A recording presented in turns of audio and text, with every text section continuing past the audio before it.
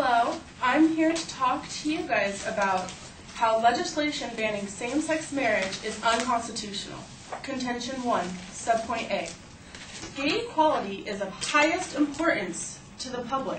President Obama's speech, 2009.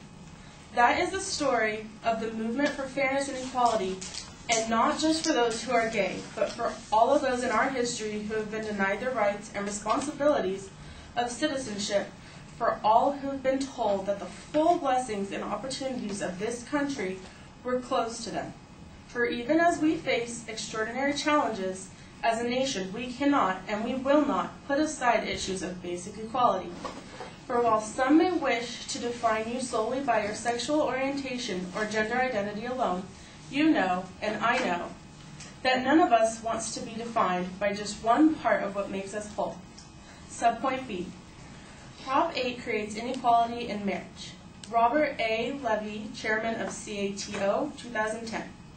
The Perry case was brought by two couples whose relationships are marked by the sort of love, commitment, and respect that leads naturally to marriage. Chris Perry and Sandy Steer and their 4 children asked for no more and deserve no less than the equal rights accorded to every other American family, but they are blocked from obtaining marriage licenses under California's Proposition 8. Subpoint C. The Declaration states that all men are created equal. John D. Podesta, president of the Center for American Progress, 2010. As the country evolved, the meaning of one small word, all, has evolved. Our nation's founder reaffirmed the Declaration of Independence, the self-evident truth that all men are created equal, and our Pledge of Allegiance concludes with the simple and definite words, liberty and justice for all. Still, we have struggled mightily since our independence, often through our courts, to ensure the liberty and justice is truly available to all Americans. Subpoint D. Proposition 8 isn't constitutional because of the effect on same-sex couples. Chris Rovzer, senior editor for Online at New York Magazine, 2010.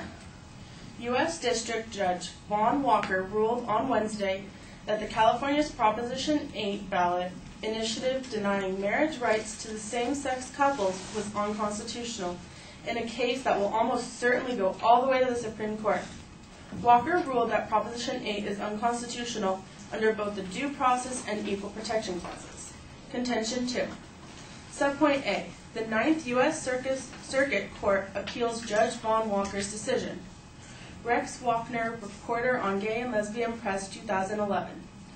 In a case brought by the American Foundation for Equal Rights, represented by famous attorneys Ted Olson and David Boise in a federal and district court, struck down on Prop 8 last summer and issued an injunction bearing its further enforcement. However, the 9th U.S. Circuit Court of Appeals suspended the injunction, and the people who had put Prop 8 on the ballot appealed District Judge Vaughn Walker's decision. Contention 3. Subpoint A. The answer to Prop 8 is repealing DOMA. Glenn Greenwald, lawyer and author, 2008. Repealing Section 3 of DOMA, even if one left Section 2 in place, would enable the granting of federal rights to the same-sex couples without having any effect on the definition of marriage. All of DOMA should be repealed, but repealing Section 3 is without a question a politically palatable compromise. Subpoint B. Repealing DOMA is a step in the right direction. Jamar Osborne, degree in political science and law, 2011. If DOMA is repealed, the federal government and every state in the union would have to recognize same-sex marriage performed in other states.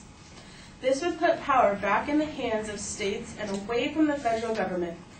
Repealing DOMA would indirectly allow for national recognition of same-sex marriages without any of the political backlash for supporting gay marriage directly. I am now open for cross-examination. So, Hilary, in subpoint B of your first contention, you say that Prop 8 is unconstitutional? Yes. And that repealing DOMA would be a step in the right direction toward answering Proposition 8? Yes. Would repealing DOMA actually legalize same-sex marriage in California? Not directly, but it would certainly help. Well, isn't Prop 8 just an exercise of California's right to vote on the decision? Yes, it is. So wouldn't Prop 8 and DOMA be working together to promote states' rights? Just because the states have the right to create their own laws and enforce them doesn't mean they always are right. Okay, so it's more of a moral issue than a legal issue. Yes. Okay, thank you. Now we'll hear from the first negative constructive. Well, I'm the first negative speaker, and we don't believe that the same-sex marriage is violates Constitution.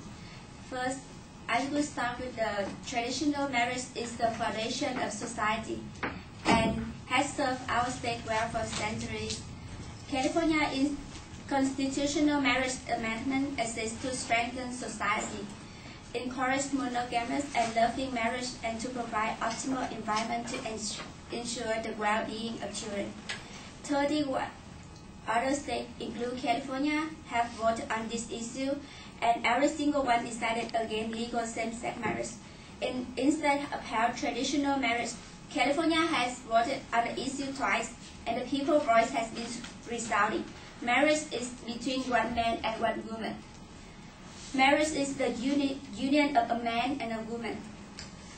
According to Mountain Stewart President, Marriage Law Foundation, these are not the only social goods produced by the marriage institution, but they are the relevant ones for purposes of adjudicating the marriage issue.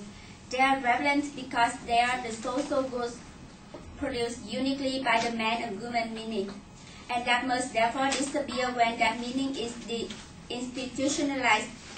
In contemporary America, the man and woman meaning has not been institutionalized by broad social trends anywhere, and only in Massachusetts has the court by legal mandate attempt to perform that task. The union of a man and a woman continues as a widely shared, public, and community constituency of the marriage institution across the nation. Please to go to my opponent's point B. We believe that Prop 8 doesn't take away rights or benefits. Ron Prentice, President of California Family Council. Proposition 8 is about preserving marriage. It's not an attack on gay lifestyle. Proposition 8 doesn't take away any rights or benefits of gay or lesbian domestic partnerships. Under California law, domestic partners still have the same rights, protections, and benefits as marriage spouses.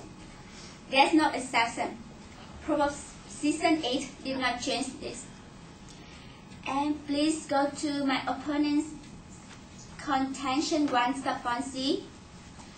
DOMA promotes state rights, and DOMA protects marriage and rights of all states. Thomson Lewis, Academic Search Premier, the House Committee on Judiciary set forth 2 primary purposes for DOMA: to defend the institution of traditional heterosexual marriage, and number 2, protect the rights of states to formulate their own public policy regarding the legal recognition of same-sex unions, free from any federal constitutional implications that might attend the recognition by one state of the right for homosexual couples to acquire marriage license. Public Law 104 to 199, DOMA's enacting legislation, further states that DOMA is an act to define and protect the institution of marriage.